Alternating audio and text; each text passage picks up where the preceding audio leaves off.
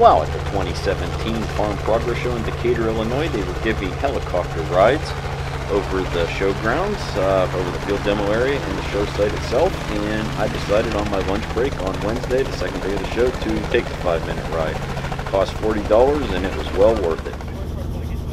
And here we go. Alright, thanks. 10-4. She must like trucker talk. That's alright. Talk trucker to me.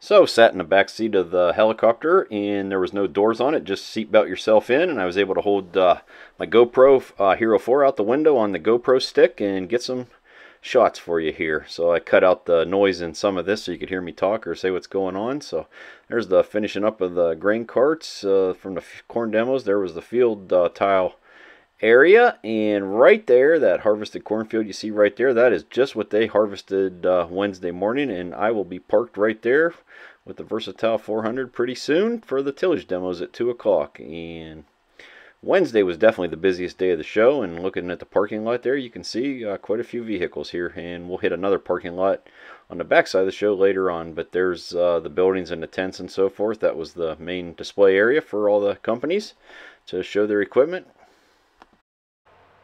So right now we are just flying over about Brush College Road. So this is the west side of the show. So we're just south of Interstate 74.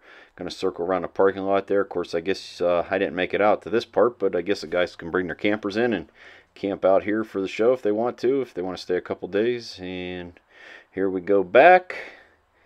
And I'm on the parking lot side. And I wonder how many people dropped their cell phone out of the helicopter. It looks like it could easily happen, and as many people as they were given a ride to, I'm sure it happened at least once. Hate to get hit in the head with one from this far up.